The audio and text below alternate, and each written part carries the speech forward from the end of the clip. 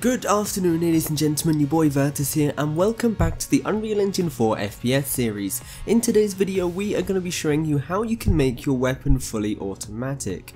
What I mean by that is when you click in the game and you try to shoot your weapon, you can only shoot one bullet at a time. It's not really realistic and I've had a lot of you guys asking to make it fully automatic, so that's exactly what we're going to be doing in today's video. And we're also going to be setting up a very basic ammo counter so that the weapon is only fired if the player has ammo for it. So what we're going to do then is we're going to need to go over to our blueprints folder, go to our weapon and open up our weapon_base for our AK-47. The reason being is inside of here I need to set up two things. The first thing that I'm going to set up inside of this is going to be the fire rate, so how quickly this weapon can fire, and we're also going to use this to set up a basic ammo counter as well, so we're just going to give it like one magazine of ammo just so that we can check and make sure it's got enough. So bottom left hand corner, we're going to go over to variables as it's going to be storing all of our data for the fire rates and also for the ammo. First variable that I'm going to create is simply going to be ammo, and the variable type for that is just going to be an integer. The reason why I'm using an integer for that is because it's a whole number. I don't need to worry about decimal points, so there's no need to worry about working with floats or anything like that. And then if I go ahead and compile this, I can set the default value to something like 50, and that'll just give me 50 bullets that I can use later on. Going over to the variables again, add a new variable, and this time we are going to call this fire rate. Just like this. Now this is going to be time, so I'm going to work with float instead. And then I'm just going to go ahead and hit compile, and the fire rate for this is pretty much how many times it can fire in a second. So, well, not how many times it can fire in a second, but you know, so it's basically the delay between each shot. So I want 0.1 second between each shot, so which means it's going to be firing 10 shots a second. So if I want 10 shots a second, I've got to set this to 0.1. I'm going to leave it at this for now. We can change this later on once we get a pretty solid value, once we can actually see it working in the game. So that's all done. Go ahead and compile this, and now head over to your third person character blueprint, just open it up from your content browser, and then inside of here find the bit where we've done our primary fire.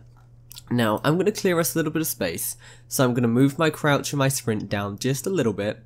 And then over with my fire, you can see at the moment it's going straight to fire. It's not checking to see if we've got enough ammo, and there's no loop in place for us to, you know, just keep on doing stuff. So what I'm going to do first is I'm going to add a new variable inside of my third person character, and I'm just going to set this to is firing. So is firing. And that's going to be something we check when we do this pressed and release stuff as well. So what I'm going to do is from pressed, I'm going to go ahead and set is firing to true. Just like this. And then I'm going to copy this and paste it for the released and hook this up as well. So what it's going to do now then is if we go ahead and tick the top one and then leave the bottom one unticked, it's going to fire the weapon and set the variable to true. But as of right now, the variable isn't going to do anything because we're not running any conditioning. So what we're going to do is we're simply going to hook this up to fire here, and then what I'm going to do after that is I'm going to add a delay. And then this delay is simply going to be our fire rate of the weapon. So instead of manually typing in a value here, we can get it from the weapon that's in the hand at the moment. So what I'm going to do is type in get fire rate. And then I'm just going to hook this up to my duration here. So now what this is doing is taking the fire rate from the weapon, the equipped weapon, which is 0.1, and hooking up into the delay. And then from here, after that, we're going to run a branch to see whether or not is firing is true. So get a reference to is firing. And then if it is still true, what we're going to do is simply tell it to go back and fire the weapon. And then if it's not true, we're simply going to tell it to do nothing. It doesn't need to do anything. So if we go ahead and compile this now, we should have no errors. Press play, hold down the mouse, and you can see it's now going to shoot fully automatic. We got loads of bullets coming out, and as soon as we release that mouse button, you can see the bullets stop coming out as well. And that's pretty much the basics of our fully automatic weapon. Now, as of right now, we've got unlimited ammo, and that's something that we need to set up for our weapon. So, all we're going to do is go back to our third person character, and we're just going to run another check to see whether or not the equipped weapon has got enough ammo.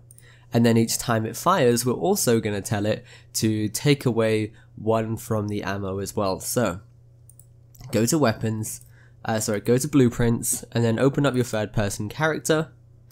And then inside of here, what we're going to do is we're actually going to open up our fire function, because inside of this fire function, what I'm going to have it do is set the ammo, and then we are just going to, take 1 away from that. So I'm just going to get the original value, and then I'm going to do integer minus integer, hook this up just like that, and we're just going to get to take away 1 each time. So now it's going to take 1 away from the ammo.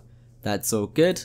Go back into our third person character now, and then what we're going to do is just before we do fire, or just before we set is firing to true, is we're going to run a quick branch to check to see whether or not the equipped weapon has got enough ammo. So I'm going to drag out pressed, I'm going to go to branch, and then from here, what I'm going to do for the condition, get my equipped weapon again, so get a reference to that, and then simply get ammo, so type that in there. And then once we've done that, just drag these out, make a bit of space, and then the check that we're going to do then is to simply see if our integer is greater than 1. And then if it is greater than 1, it's going to be able to fire because we've got enough ammo. So hook up your top one to the first value, and then the second one to 1. And then from here, what it's going to do now then is pretty much set this, if it's got enough ammo, it's going to, do all the good stuff. Now, what I will do is I'm actually going to have a print string in a moment just to check to see how much ammo that we've got. But for now, I can see the system's going to work. So I'm going to press play now, keep shooting it, and I'm just going to let it shoot out maybe 50 bullets, and the plan is that it's going to stop. Now, if it doesn't stop, we need to look into this, and I think it's definitely shot out more than 50 bullets. So I'm going to open up my third person character again, and I'm just going to take another quick look at this. Now, the reason why it didn't stop is because it's going to keep firing as part of this loop. It's not checking the branch at the beginning here, so we need to get this true bit, and we need to drag it all the way back to the beginning where it actually does the check to see if it's got enough ammo. If we compile it now, press play, and then we're just going to let it shoot out 50 bullets, and it should automatically stop for us. So there you are, you can see it stopped, and I cannot fire again if I try press the left click again. So the player's now going to have to, pick up some more ammo, or they're also going to have to maybe just try change weapon or do whatever they've got to do. So, one thing that I will do to make things a little bit easier is I'm going to open up my FPS HUD quickly, and I'm just going to show you how to make a basic text counter for our ammo so we can see exactly how much ammo they've got on the screen. So open up your FPS HUD widget from the blueprints folder, and then inside of here, just add a piece of text. The text for this is going to be bound to a variable. The variable for that is going to be our equipped weapon. So what I'm going to do is cast to my third person character, and then as my third person character, get equipped weapon, and then as equipped weapon, what we're going to do is simply type in get ammo, just like that. And then we're pretty much just going to turn this into a print string, so turn it over, not a print string, but to a text value, so hook it up to the return node, it's going to do the toText stuff. And then over here for cast to third person character, type in get player character, hit compile, hit play, and now you can see it says 50 on my screen there, and when I click you can see my ammo counter going down, and that is working perfectly. I think it's a bit too small at the moment, so I'm going to go back into the design view for my stuff here, and then I'm just going to change the font size up to something like 50. And then with this, I am simply going to move this down into the bottom left hand corner, set my justification over to the left as well, press play, and you can see it in my bottom left there, and when I shoot, you can see my ammo counter going down. So hopefully you guys can now see just how much our weapon is starting to come into life. There's still loads more for us to do for this. We're going to have different firing modes, we've still got to set up the animation, the muzzle flash, and a whole bunch of other good stuff. Once again guys, thanks for watching, stay awesome, keep creating, your boy Virtus, signing out. This series was made possible by you guys supporting me on Patreon. If you want to help create other series like this, then check out my Patreon page in the link in the description.